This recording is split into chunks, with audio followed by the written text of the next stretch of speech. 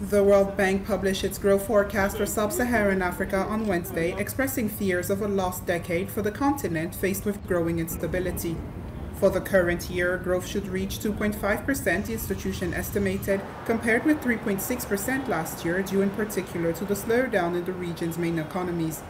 Furthermore, GDP per capita has not grown since 2015, according to the Global Financial Institution, which points out that growth in this indicator could be just 0.1% per year over the 2015 to 2025 period.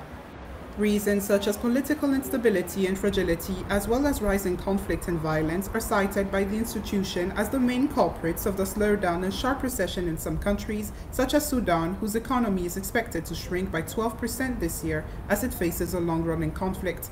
Although the economic situation remains complex, the World Bank points out certain improving aspects, with an inflation decrease this year at 7.3% compared to 9.3% in 2022.